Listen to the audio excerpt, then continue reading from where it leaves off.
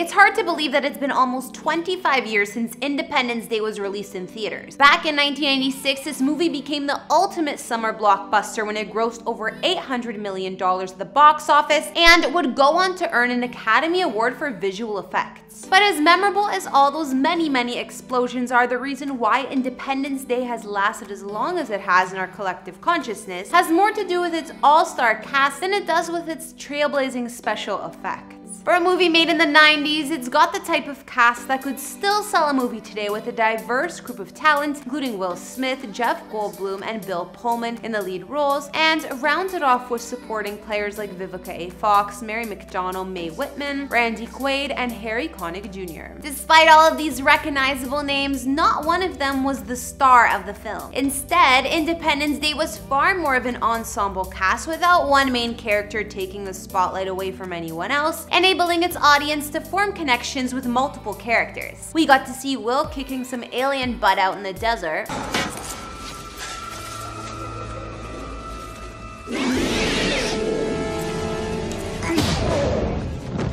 Welcome to Earth. Randy sacrificed himself to take out the mothership. Hello, boys! I'm back!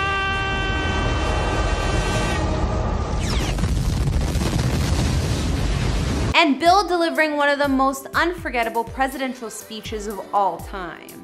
We're going to live on. We're going to survive. Today, we celebrate our Independence Day. Each character and actor had their chance to shine, so today we're gonna take a look back at the cast of this cherished film to see where they were in their career when they made the movie and where they would wind up as a result of it. In this new series we're calling Then and Now. How's it going, guys and girls? It's Kara here for you with a brand new series. Look, we all love nostalgia. It's why things like Pokemon and Barbie will never fall out of fashion. But few things get our nostalgia flowing better than our favorite movies and TV shows that we used to watch as kids. So in this series, we're gonna take a look back at some of the all-timers to see how they shaped the celebrity landscape and impacted our lives. Today, in the spirit of America coming together to choose their president for the next 4 years, we thought we'd look at one of the most patriotic movies of all time, Independence Day. All right, let's get into this video.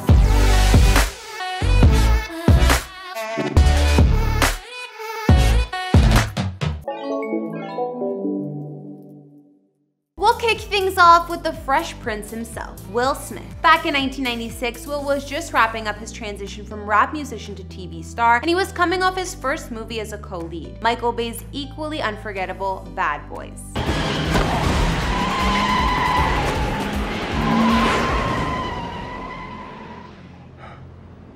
Don't ever say I wasn't there for you.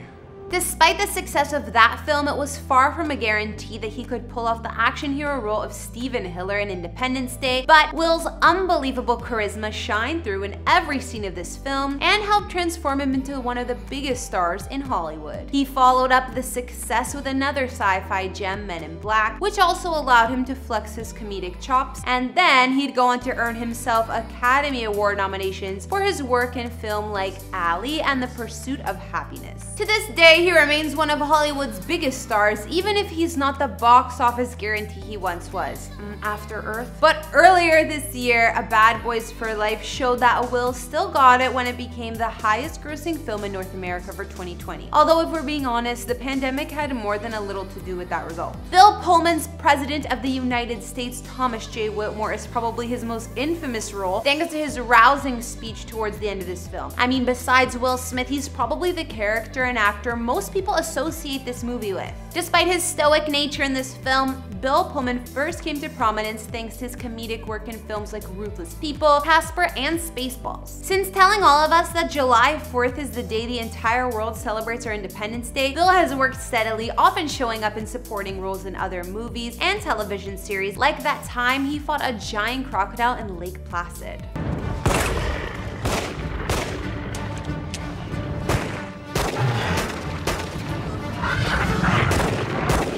And he even played the President of the United States again, not once, but twice. First in the television series 1600 Penn, and then more recently in the sequel to Independence Day Resurgence. But the less we talk about that movie, the better. From everyone's favorite president to everyone's favorite actor, Jeff Goldblum is next. Prior to this film, Jeff had just finished proving that life finds a way in the hit film Jurassic Park, where he played the sexiest scientist ever, Ian Malcolm.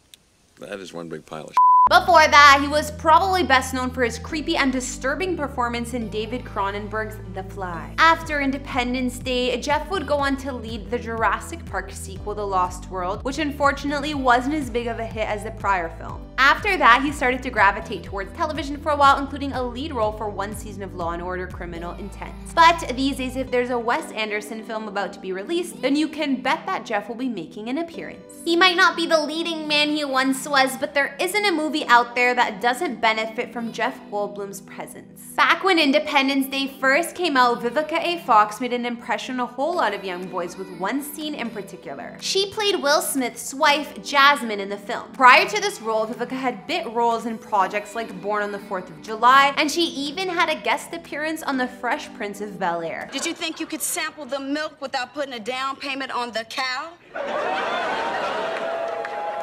I want a lemonade.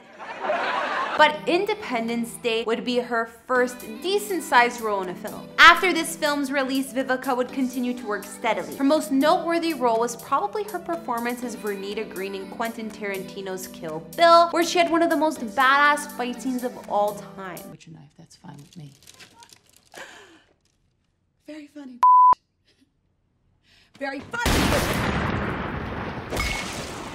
But she's also had guest spots on popular television series like Empire. Unlike Will, Vivica actually came back for the Independence Day sequel in what must have been one of the most impressive off-screen glow-ups in film history. She went from being a dancer at a gentleman's club to a full-blown doctor in the sequel. I guess she was working her way through med school in that first movie. Now we come to the most lovable lug in the whole film, Randy Quaid's Russell Cass, the everyman character. He wasn't rich and he wasn't important. Hell, he wasn't even all that smart. But if it wasn't for him, we'd all be alien slaves right now. And when you need an actor to pull off dumb but lovable, there's one man and one man only you can call on: Randy Quaid. Randy is probably best remembered as the buffoon of a brother-in-law to Chevy Chase's Clark Griswold in National Lampoon's Christmas Vacation. It was full!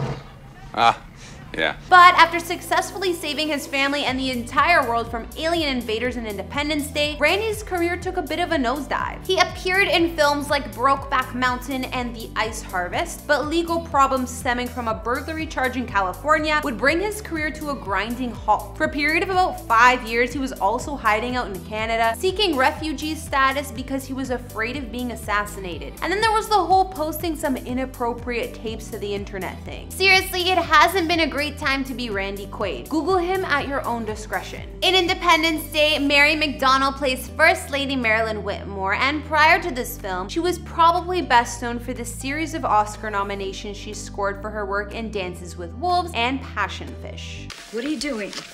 I need to look at your legs. I didn't hit hard. I need to look at your legs. No! After Independence Day, Mary would go on to star in another sci-fi classic as the President in television's Battlestar Galactica. Seriously, if you've never seen that series, she gives even Bill Pullman a run for his money as the leader of the free world, but this time in actual space. Alright, up next is Mae Whitman. Wait, who does she play? What a cutie. It's a nice sweater set. I wear that today. Come on, Munchkin. Oh, her? Her? Yes, her. Mae Whitman might have just been a child in Independence Day, but one day she'd grow up to star in the greatest sitcom of all time, Arrested Development, and then co-lead her own series in Good Girls. Hey, good for her. You might forget that Harry Connick Jr. was in Independence Day. After all, he doesn't survive the first act of the film. I can't breathe! Jimmy! Jimmy! No! Harry played Will's Will's wingman, Jimmy Wilder, but despite dying super early on in the film, he was arguably one of the most recognizable names at the time of the film's release, thanks in large part to his singing career. Harry has dabbled in acting over the years, including playing a serial killer in Copycat, but he's probably best known now as a judge on American Idol. Alright guys, I think we'll bring this look back at the cast of Independence Day to an end there. I mean, we could look at what the aliens did next after they reappeared in the sequel, but any film that's willing to kill a Will Smith character off screen is probably not worth the time and effort, which is just too bad. Because a sequel to this film with the entire cast returning could have been really great. Oh well. Let me know what you think of the cast of Independence Day then and now. Who would you say has had the best career since the release of the film? And most importantly, which one of these actors was the best part of this movie? Let me know your thoughts down below. Don't forget to follow me on Instagram if you feel like chatting and leaving ideas for another entry in this series. I'll see you guys all in the next video. Bye!